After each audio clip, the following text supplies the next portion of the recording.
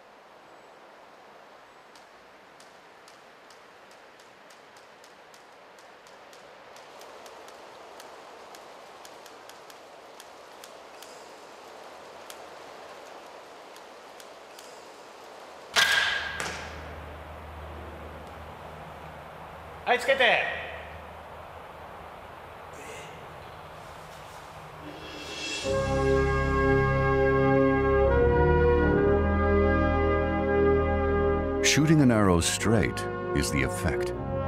The cause is the mystery of Mushin. The real target is within the archer, not at a distance. Kyudo is a meditative process that requires the utmost in concentration and spiritual sincerity.